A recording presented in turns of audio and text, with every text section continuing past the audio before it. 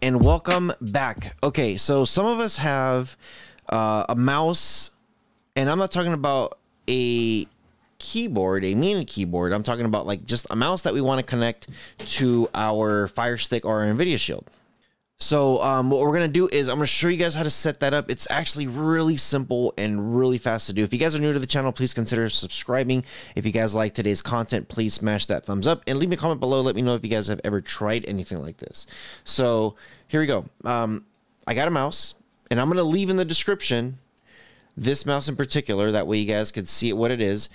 This one has Bluetooth mode, and it has your USB mode if you guys have a USB. So if you guys want to put this on your NVIDIA Shield, stuff like that, and it's got a USB port, great. If it doesn't have a USB port like a Fire Stick, then what we're going to do is we're going to test this out to see if it connects to a Fire Stick or not.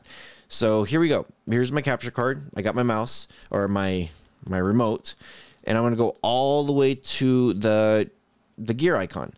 Come down here to controllers and Bluetooth devices.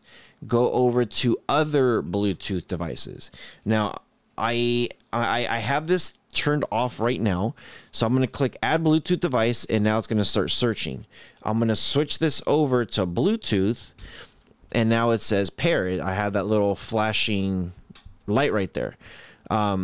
And there we go. So it wasn't pulling up at first. So all I did was I held the pair button, and there it is, MM712 hybrid mouse. And it looks like I'm connected now. So I'm going to put this down. And if you guys could see me over here, I'm going to see if this actually works. So let's go ahead and come all the way out. And we're going to go to like downloader. We're going to see if there's a way to use one of these things. So I'm going to go ahead and allow, just go to a browser, and there it is. There's my mouse right there. So if I need a mouse, that's good. And I'm actually using the scroller thing here too, which is great.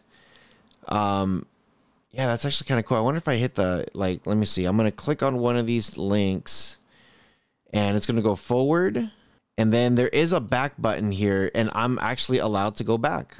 Cool. That's actually super, super cool. And just like that, yeah, I'm able to back all the way out. Now, I know some people are going to say, like, well, what about if I'm trying to use a mouse on the home screen? So with the mouse on the home screen, it's not going to work. You need this mouse for like web browsers and stuff like that, or some of these apps that do call for one, that you need like a mouse for some of these apps. So yeah, pretty simple, pretty easy. And then the easiest way to get out of that, you're going to use your remote. If you need to unsync it, very, very simple. Controller, Bluetooth devices, go to other Bluetooth devices, find the mouse, press that hamburger button to unpair, and then press the confirm button center, and it should disconnect. So the other thing I do is I also back out, connect this, and it looks like it's still gonna be there. Oh, and there it goes. It just wiped out. So I had to hit that again, and it's gone. So pretty nice and neat.